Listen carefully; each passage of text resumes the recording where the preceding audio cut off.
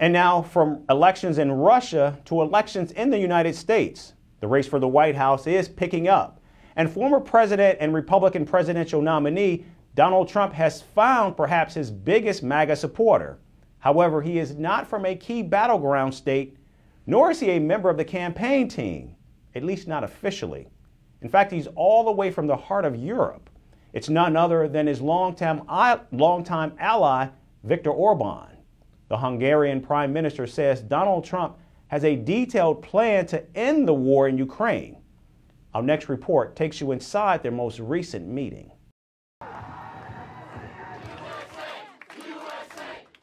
The 2024 U.S. presidential race is gaining steam, and so is former President Donald Trump's campaign. Unprecedented support for Trump has not only been seen in Republican primaries, but also across the Atlantic in the heart of Europe, where his longtime ally Viktor Orban is backing his bid to return to the White House. There are great opportunities ahead of us. The world political scene at the end of the year will have a completely different picture than it is at the beginning of the year. And if God helps us, Hungary's room for maneuvering will not decrease, but will expand to the extent we have seen in the past. We can't get involved in another country's elections, but we would really like President Donald Trump to return to the presidency and make peace here in the eastern half of Europe. The far-right Hungarian Prime Minister met Trump at his residence in Palm Beach, Florida. The focus of their discussion, apart from Trump's rerun, was the war in Ukraine. According to Orban, Trump, who he calls a man of peace, has a detailed plan to end the Ukraine war, which began 2 years ago. Orban says Trump won't give a penny to Ukraine if he's re-elected president, which would end the war as Kyiv cannot stand on its own feet. The Hungarian Prime Minister said that if Americans don't give money, the Europeans alone can't finance the war. He also said during Trump's presidency there was peace in the Middle East and peace in Ukraine, and that there would be no war if he was still the President of the United States. Both Trump and Orban have long shown deference and enthusiasm for Russian President Vladimir Putin. Orban has been solidifying Hungary's ties with Russia despite international pressure.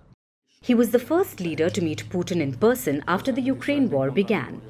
With a warm handshake, he expressed Budapest's eagerness to expand cooperation with Moscow. Orban has also refused to supply Ukraine with weapons. Recently, Trump also suggested that if re-elected, he would encourage Russia to attack all US allies he deemed not to contribute enough to the NATO alliance. I came in, I made a speech, and I said, you got to pay up. They asked me that question. One of the presidents of a big country stood up and said, well, sir, if we don't pay and we're attacked by Russia, will you protect us? I said, you didn't pay? You're delinquent? He said, yes, let's say that happened. No, I would not protect you. In fact, I would encourage them to do whatever the hell they want. You got to pay. You got to pay your bills. And the money came flowing in. And US President Joe Biden condemned these remarks as dumb, shameful, and un-American. He has accused Trump of bowing down to Russia. The former president has sent a dangerous and shockingly, frankly, un-American signal to the world. Just a few days ago, Trump gave an invitation to Putin to invade some of our allies, NATO allies. He said if an ally didn't spend enough money on defense, he would encourage Russia to, quote, do whatever the hell they want, end of quote. Can you imagine a former president of the United States saying that?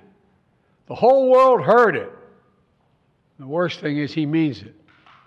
No other president in our history has ever bowed down to a Russian dictator. Well, let me say this as clearly as I can. I never will. For God's sake, it's dumb, it's shameful, it's dangerous, it's un-American. Joe Biden also took a jibe at Orban and Trump's meeting, saying that the Hungarian Prime Minister is looking for a dictatorship. I can tell you a lot about a person who he keeps company with. And yesterday he was hosting at his club Viktor Orban, who says he doesn't think democracy works. Call him a fantastic leader. Seriously. He's been sucking up to win him. Anyway. They want to build dictators and authoritarian thugs all around the world. He said the North Korean dictator Kim Jong-un wrote him a beautiful letter. He bragged about calling Xi Jinping a king. He called Putin, and he said, do whatever the hell you want to our allies. I'm not making these quotes up. When he says he wants to be a dictator, I believe him. But I don't want to get carried away here. While Trump is certain to be the Republican presidential nominee, European leaders are nervous about another term for him as the US president, because this would mean waning US support for both Ukraine and NATO.